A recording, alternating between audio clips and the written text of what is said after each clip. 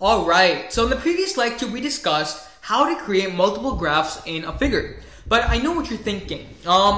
This is great, okay? The dimensions are working perfect. If you do 2 by 1, it'll create two graphs, one on top of the other. But what if we only want 3 graphs? I mean, based on my observations, if we do 2, 2, that's going to create 4 slots. What happens then? Well, let's go ahead and try it out and you'll see for yourself. So we had graph 2. Again, I'm sorry guys, you're going to have to copy paste. So Command C, Command V, and go ahead and change, where was I? Here, okay. So starting from here, change all of them to 3 again. There's probably a faster way by Command F and searching for all the 2s and replacing them with 3s, but that's fine. I can do some manual work. So these are all graph 3s. Yes, okay. And now what we have to do is go ahead and change all of the fig.add subplots to be 2, 2. Okay? So this is 2, 2. This is 2, 2. And this is 2, 2, 3. So remember, this is the third graph we're talking about. And that's it. So by doing so, we have created a 2 by 2 dimension of graphs. We have graph 1 as our first graph, graph 2 as our second graph, and graph 3 as our third graph. Okay? So everything else looks correct. One last thing we should do is change the values to x3, y3, and change the color to, orange. Okay? So graph 3 is equal to fig.add subplot 2, 2, 3. Graph 3.plot x3, y3, orange. Alright?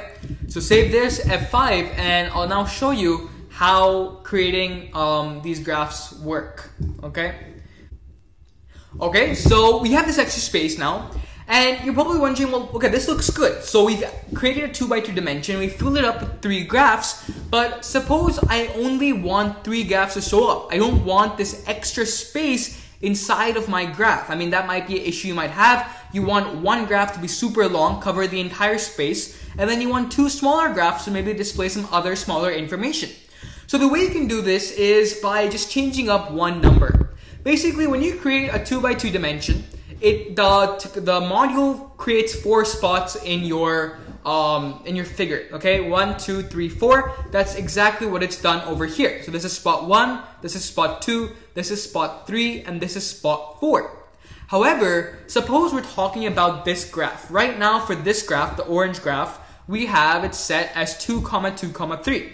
So basically, we're saying in a 2 by 2 dimension, okay, that gives us 4 spots. I want this graph to be at the third spot, okay? So hopefully you're understanding how this placement of graphs work. Basically, multiply these 2 numbers together. That gives you the number of spaces inside of the graph, and then you just specify which number it should be. So in a 2 by 2 graph, which gives us 4 spaces, you have put it at the third position, which is this one. Now, the goal is right now to extend this graph all the way to our right. So make it to the width of our yellow graph. So going back to the 2 by 1. What does a 2 by 1 say? 2 by 1 says, I want to create 2 graphs, and the dimension is, obviously, it gives us 2 spaces, one at the top and one at the bottom. So what is the bottom's number? Well, if the top's number is 1, the bottom's number will be 2.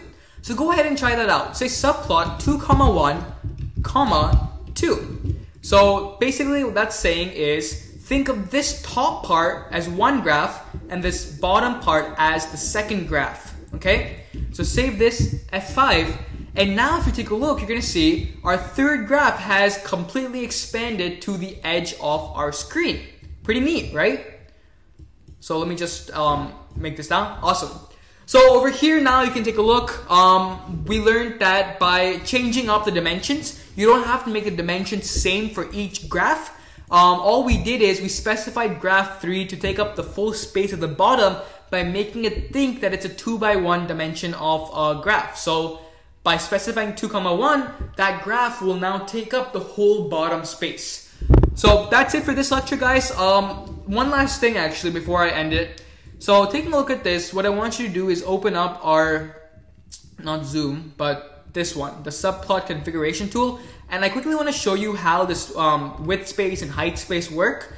So seeing this, the width space over here, try is expanding this, See, that's what it does. So if you want your graph to be a little neat, in case you're conserved with space, if you're working on a small screen and your graph is looking a bit scrunched up, what you can do is you can make your W space a bit greater, give it some gapping between the graphs, and then you can increase your horizontal space so that the random graph and the X and Y axis don't get interfered. Currently, right now, our numbers are being hidden by the random graph.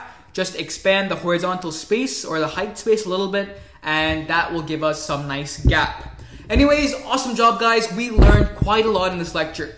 Let's quickly recap. So we learned about how to add multiple graphs in a setting, in a figure. We learned how to use our dimensions to specify where the graph should go. We learned that we don't have to use the exact same dimensions for each graph. If you want one graph to extend all the way, you don't want it to be in one specific place, then you can use different dimensions to get your specific outcome. Alright? Last but not least, we learned how the height space and the width space works. So, terrific job. Again, if you have any questions whatsoever in the past lectures or in this lecture, if you're a bit confused on something, if you're not getting it, please do ask the question. I want this course to be an open course. I want people to ask questions, be friendly, stuff like that. But that's it from my side. Alright, so I'll see you in the next lecture and have a fantastic day.